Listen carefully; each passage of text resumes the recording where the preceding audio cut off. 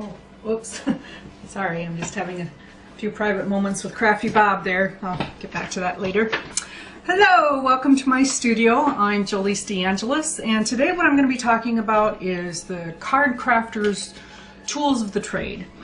And what I'm going to be doing is I'm going to be working with one of these sheets. This is one of my trifectas cards. It's Vintage Floral 74. And the cup number on this is 151781_126.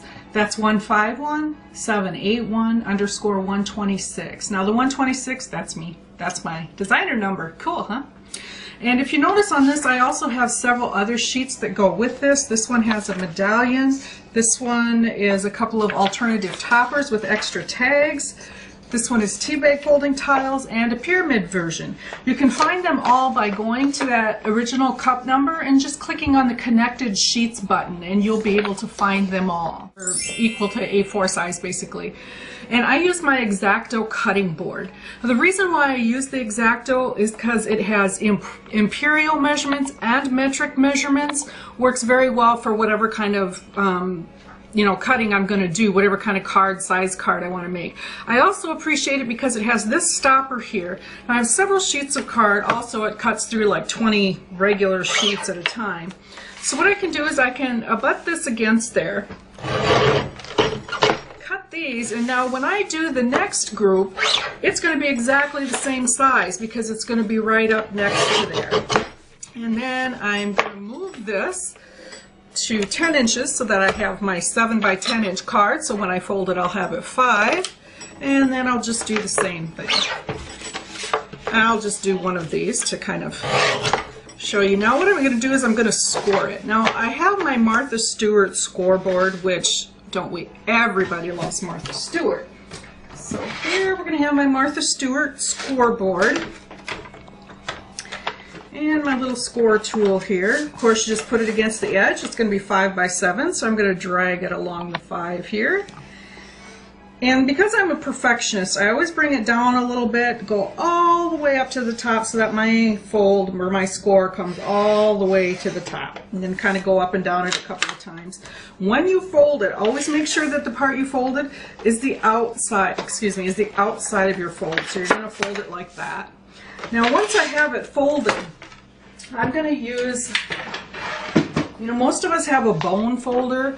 What I use is I use a Teflon folder, and it has a little bit more weight than a bone folder, but what I like especially about it is that it doesn't leave a shine when you crease things. You know how sometimes you can get just a little bit of shine where you crease it, whether it's doing tea bag tiles or origami or whatever.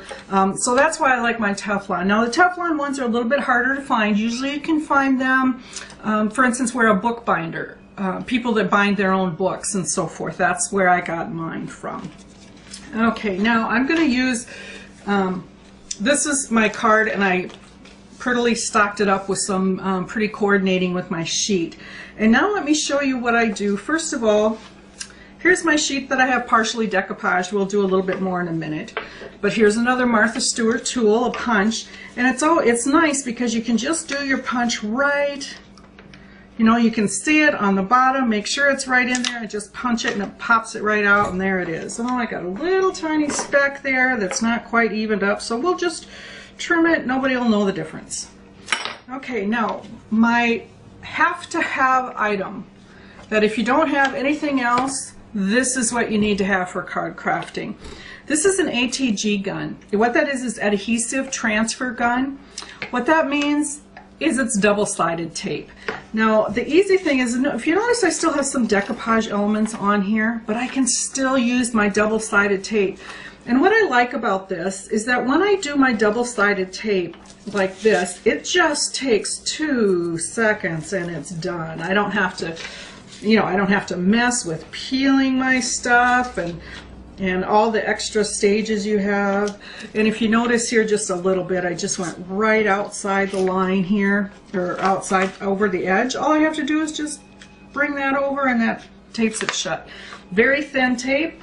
Then I take my cardstock, and I'm just going to try to make sure I get this as straight as I can and as even as I can on here. because I like it when I have just a couple of the corners rounded. It just gives it kind of a nice little feel. So there's the front of my cardstock, but let me tell you what I do.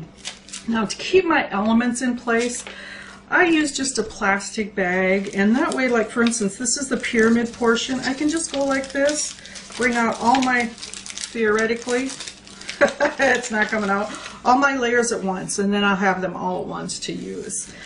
So that's just a little tip if you'd like to do that. Okay, now what I'm going to do is I'm going to show you a little bit about when I decoupage something, or when I shape my decoupage actually. Now this is actually the second layer of my medallion, and what I like to use is a spoon. A spoon actually works better than almost anything else for my purposes, because it just gives a nice rounded, even tone to the shaping. If you notice, I just go like this, just shape it up a little bit as I go around here. It just kind of shapes that, it brings it up. Now, so many times with our decoupage, we have a tendency to always go under, but really try this going up. It just adds so much fun and more dimension to the card. And now I'm going to put on my foam pads. I don't use silicone glue because I have chemical sensitivity. Silicone glue is a little bit better. It gets you a little bit more precise for real tiny pieces of decoupage. But okay, now bring the camera up a little bit here. Because what I do for this, you know how you always get adhesive on your scissors when you cut your foam pads if you have a roll? I take one of these mouthwash bottles you can get anywhere, and you know, you kind of squeeze them and you have one mouthful up here. And what I like to do is just take my scissors and dip it in there, make the scissors just a little bit wet, kind of get off some of the drops, go like this, cut it, and there you are, no adhesive whatsoever on the scissors. Now another thing to keep in mind with this is that with this little bottle thing that I use, this is great. Look at the top of this. This is really great for like watercolors or anything like that that you're going to do. Oops, I got a little bit of water on here. Oh well, that'll be all right.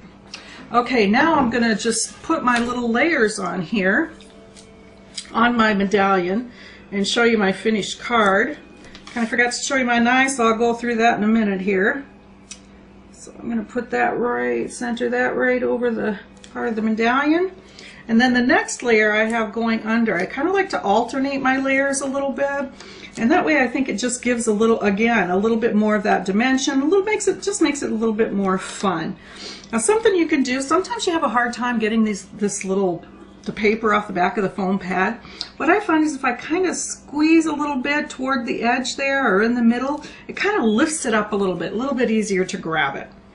So I'll put that one on, and then one more layer which goes down, and oh, it makes such a great card. It just works wonderfully well.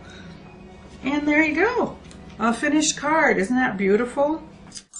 Okay, obviously a craft knife always when I'm going to cut something straight across. It's just easier that way. You know, you just take your little piece of paper. This is scratch paper, but you know, but you just do it like that and it works fantastic. Now for some of these other knives, I'm going to show you, give you some advantages and disadvantages, because most of us aren't going to be able to have all of these knives in our arsenal, so to speak. But we can use most of them, or you can decide pros and cons what you'd want to use. Obviously the craft knife works really well because you can kind of get around your edges. Another thing I like is the fingertip one, because it gives you a lot more control. If you can go really around tiny curves, so those little tiny pieces, it works great. It also works really good for iris folding apertures. Fantastic. Now this is a slice. This is a ceramic blade. What is fantastic about ceramic blades, you'll never have to replace your blade. They don't dull. It's fantastic. I mean, wouldn't all of us crafters love to never have to replace a crafting blade? And plus another thing I like about ceramic, this little white part right here, can you barely see that little white part right there? That's the blade. It's very tiny. But I can go like this with my finger. Here's another one. I can go like this with my finger on that ceramic blade and I will never cut myself. Isn't that fantastic? However, It will cut almost everything else. It will cut glass, it will cut the surface of your table. So always make sure you have your cutting mat underneath. In this thing, you hold it like a pencil. Oh, it just cuts like a dream. Just beautiful, beautiful cuts. It's fantastic. I love this one. Also great for iris folding apertures. Okay, now as for cutting out the actual decoupage elements, I love using this scissors. And the reason why I like this scissors is because it's less tiring on the hands to have the spring there. And then I don't have to worry about this part of the scissors ever getting in my way. It's super sharp, so I can get into those tiny little pieces. My absolute favorite scissors for cutting decoupage units. I highly recommend you get one of these if you do a lot of that. There's the tools of the trade that, in my estimation, every crafter should have. And me, along with Crafty Bob, wish you a fantastic day. Now Bob and I are going to get back to our private conversation. See you later.